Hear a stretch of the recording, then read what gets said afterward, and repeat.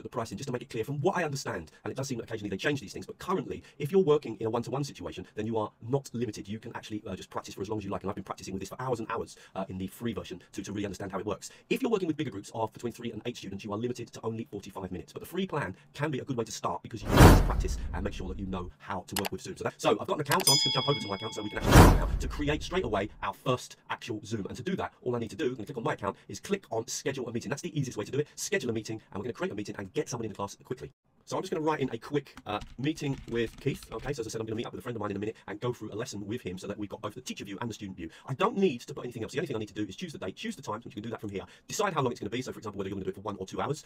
Make sure that you've got the right time zone for you, and a couple of little tips now to really help you with this. If you come down here, my tip to you is set it so host, that's the person that's actually setting up the Zoom, is on video, but that the participants aren't. If you've got 10, 15, 20 students in the class and they've all got their webcams on, this is really going to slow down the quality of the Zoom. So my tip to you is not to do that. You can turn on their audio, their videos at a later stage anyway. So I always start with the videos off. Here you want both. I very much doubt if any of your students are going to telephone in, but that would mean that actually they can use both telephone and computer for the audio. Come down to the bottom here, a couple of other things to keep in mind. This can be useful as well. Mute participants on entry. Why? Well, because if you've got 20 students all coming in and suddenly they are all chatting, then that's going to create a lot of noise. You really can only have one person talking at a time when you're working with a kind of webinar online classroom. So my tip for you would be to choose that and then to click on save. Now, once you've clicked on save, there's a couple of really useful things. First of all, here is the link to the actual webinar, and you just simply send that to your students. But one thing that Zoom does that's really helpful is they create this really simple invitation, and I can literally copy the top part of that invitation because I know that my friend is going to connect on a link, and just copy that and email it or paste it into a website or wherever you want. People know that they click on that button and they can join your webinar. So I just sent an invitation to my friend. I've just emailed him that invitation, so I know that in a minute now he's going to click and join. So let's start the meeting, and to start the meeting we click here. Just click on start meeting. Now, Zoom does require a little plugin, and so you do need to download the plugin onto your computer. Once you've got it, you should see this button here, which is going to open up Zoom. If you haven't got the plugin, you will need to download it for the first time, download and run the plugin. Once you've got it on your computer, you've got it forever, hopefully, and therefore you'll just simply be able to start your Zooms by clicking here. So I'm going to do that, and it's going to bring me into a little window where it's going to ask me, first of all, to check my sound. First of all, click on this button and test that your sound is working. So you can do this by just, do you hear a ringtone? Okay. And the second one, you can say yes. And then the second one, if I'm going to change that and use this one here. So let's, yeah, that's okay. And then I'm going to say hello, hello, hello. Hello, hello, hello. And yes, it's working, so I'm going to click on yes. So now I'm ready now. Okay, and this is the important thing. Once you've said yes to those, you then need to click on this button, join with computer audio. This will come up on the screen. Join, and make sure you click on that because it's that actually activates both your audio for hearing and for the speaking. So click on that button and you should be started, okay? And hopefully come into the room. Okay, we're on Zoom now, and I'm sorry that you've got a ginormous face of me presenting to you. And if I can turn that off, so what you can see here, the important thing is when you roll your cursor over, you'll see that the controls, most of the controls are at the bottom. And I'm going to point out a couple of really important things. First of all, you're going to want to open up the chat window. Click on this button, and that's going to open up the chat to the right-hand side. Obviously, that's going to be one of the quick ways that you can communicate with your students. So I'm just going to click on that button now, and you can see now it's opened up the chat window here on the right-hand side. So you can close that. If you click on it again, it's going to close, but open it up, and you can say hello, and anyone that's joining your room will be able to see that. So that's the first thing out. The second thing is you have actually got control of your video. And just for a minute, I'm going to turn the video off. If I come over here to the right-hand side, then if I click here, you'll notice I can click on stop video, but I can also restart the video at any time, okay, by clicking here. Now, let's go through some of the most important settings. Now, another button that people get confused about is this button here. Again, rolling down. Make sure that you click here because it's going to show you when participants join the room. At the moment, it's just me in the room, and we'll be talking about that in a minute. But in a minute, you'll see that other people can join the room, and that's where I'll see that they join. Remember, you've sent an invitation out, and all your students should be able to join the room. And as long as you've got that button turned on, you will see all of the people as they join, and here is where your chat will be, okay?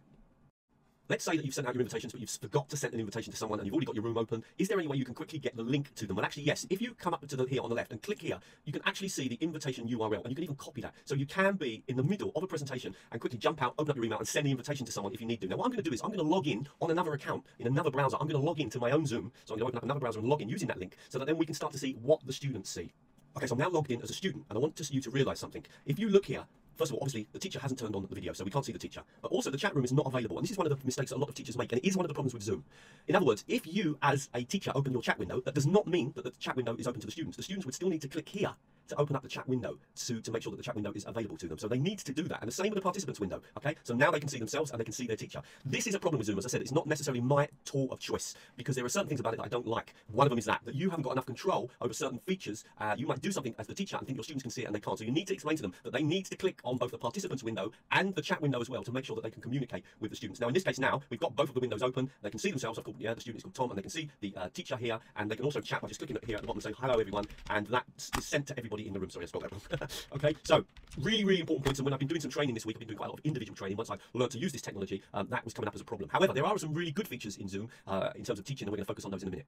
Okay, so now we're going to start to go into the part where we're going to do some live sessions with teachers, so that you can kind of see what both the student can see and what the teacher can do. And we're going to start with me being the participant and my friend Keith being the presenter. We're going to talk about the audio first, because you can't have all your students speaking. You've got to think about what you're going to do to deal with that problem. You can get the students to raise their hands, and you can turn their audio on. And I'm going to take you through that and highlight how we can deal with it. So when you're working with the audio, you'll see the list of your students here. And the first thing is you can mute them all. If you haven't muted them before they come into the room, you can mute them all here. And then you can just roll over a participant and you can either turn on or off their audio. So that way you can say to a student when you want them to speak. So they can either do that in the chat window, or they can raise their hand. And by doing that, they are able then, or you're able to say, right, okay, I'm going to turn on the audio and you can now speak, because you can't have all the students speaking at the same time. Let's actually see Keith doing that with me. Turn you on from here, or I can turn you off. Right, do you want to try that? Turn off your audio, yeah. So if I want to turn off your audio, I can do that. Right, so that's interesting for me to know this. Right, so now I'm hearing you, but I'm going to just return you on again. Here we go.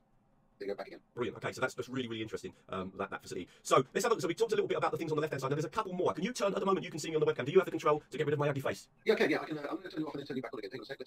So that'll go. Right. In terms of the video, what I've got up here is that I can, if you put up your hand, I can put your hand down. Yeah. I can silence you. In terms of the video, under the other menu, I can stop your video. Let's have a look. There you go. Then just as a name, so if you're putting funny faces, I'll turn you off if you're putting me off. And then let's just see if we can. Turn the video back on again. Yeah, I'm just having a look for. There we go. Okay, then I need to click on that. So that's really interesting, Keith. When you stopped me, right, and then I needed to, then you set me up to start again. I had to click on start video to actually start that process. Yeah, so I get it. Obviously, I'm running the Spanish system. Okay, then it comes to one of the most important things now, and that's the ability to screen share. And the way that screen share works, and this is really, if you're a teacher, this is perhaps the most important thing. I'll give you a couple of examples why. First of all, if you want to play a video to your students, you can open up the video onto your computer screen share through Zoom, and then you need to click on one button to make sure that the students can also hear it, and then you can play the video, you can watch the video, and they're also seeing the video. And once you finish, you just stop the screen sharing and it comes back to normal. So if you want them perhaps to listen to a video and then to discuss questions, the good thing with the screen share is it's one of the good things in Zoom, you've got control. So when you pause it, it's paused for them as well. Not all screen sharing tools work like that. Now, when you do screen share, it doesn't just have to be a video. I could screen share, for example, an exercise. I could open up an exercise onto the screen of my computer, screen share it so the students can see it, and actually I can even mark that exercise. I can underline things on that exercise. So to screen share, I won't obviously play my video while I'm doing this, just to make it absolutely clear. You come down to this button here, click on screen share, and what you need to do is you need to choose which of the windows you want to screen share. So I'm going to screen share this tab because I want to play this video. But make sure that you click on this button here.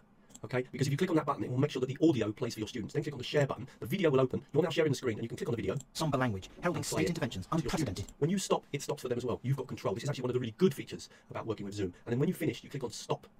And now you're back out of screen share. That's the way screen share works. But I want to just take you through a few more things. Let's talk about some other ways that you can use screen share. Okay, so let's look at another option. This could be with a document, it could be with a picture. Again, I'm just trying to make the point that you can screen share anything. So I'm going to screen share a PowerPoint slide, and I'm going to click on share and open that onto the screen. The students will be able to see this now. But if I come up to the top here and click over on a note, I can even choose to be able to draw on that screen, so I can mark things as I'm talking about them. That can be quite useful. Okay. Now a little tip: if you're on this screen, for example, and then you click on here and you want to move to the next screen, so let's say I move back to this one, you'll notice that the drawing's still on the screen. So while you're on that screen, make sure you come over to clear, click on clear all drawings, and then move to your next screen. And then of course the drawings will be clicked out of the way. I hope that video was useful. Please come to teachertrainingvideos.com. Lots of more free videos, and I've done a special section for teaching online, and then there's lots of technologies along here that you can look at. If you want to sign up and follow my newsletter, that'd be a good idea. You keep up with all the latest blog posts and the webinars and the online courses and all the videos I put up. And you can also follow me on YouTube, and I've got quite a lot of subscribers on my YouTube channel now, around about 13,000. That's getting quite popular. And you can contact me from this website. If you just scroll down to the bottom, if you want to ask me about online courses or online training, I'm doing courses with individuals and with groups. And I hope that was useful, and thank you very much.